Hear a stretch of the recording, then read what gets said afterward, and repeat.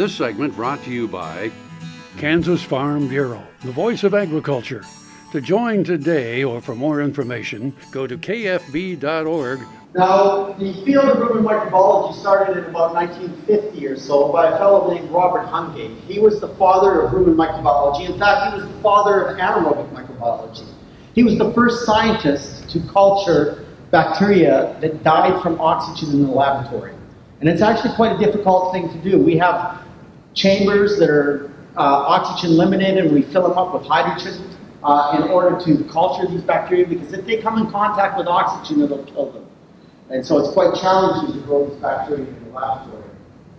So he went ahead and did that. He started that field, and several other laboratories got involved in that too. A lot of the original research actually focused around the condition of bloat, trying to solve the condition of pasture or feedlot bloat was a lot of the impetus for the first studies that were done in rumen microbiology. It was a very famous conference held in Chicago each year on that topic that Robert Hungate often attended. So they went ahead and they were culturing and identified some of that bacteria, and we thought we had most of the bacteria figured out within the rumen as a result of those culturing techniques. And then the whole field of molecular biology came along, and it really changed. It was a game changer in terms of how we could study the rumen. Because now what we can do is go in through that window that I showed you there in that first picture, and we can take out a sample of those rumen contents, and we can extract the DNA and the RNA from all the microbes that live in that environment. And then by taking that DNA and RNA and running it through a sequencer to know what that genetic sequence is, we can sequence all of those bacteria that are present in that environment. Then by putting that sequence all together and looking at specific sequences, we can identify which bacteria are there. So each bacteria has a specific sequence, and by looking at that sequence, then we can tell all the different types of bacteria that are there.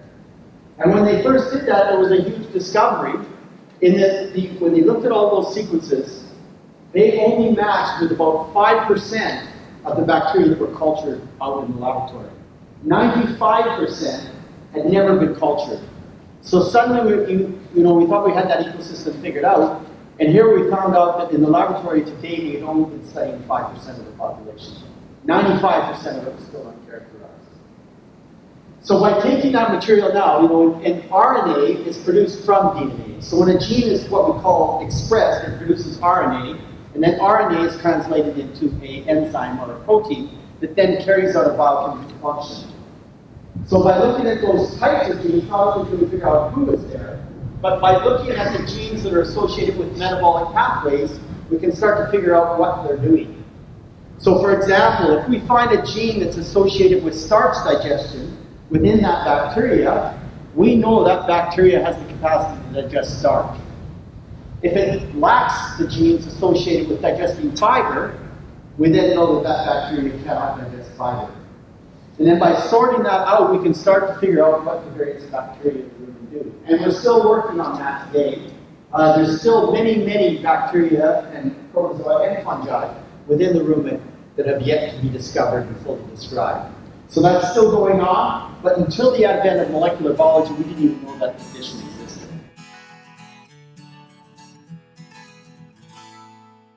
Kansas Farm Bureau, the voice of agriculture, represents grassroots agriculture. The state's largest and most powerful farm organization stands up for its members through leadership development, agriculture education, legal defense, environmental advocacy, farm safety, and risk management. Members also enjoy money-saving benefits. To join our organization today or to learn more, go to www.kfb.org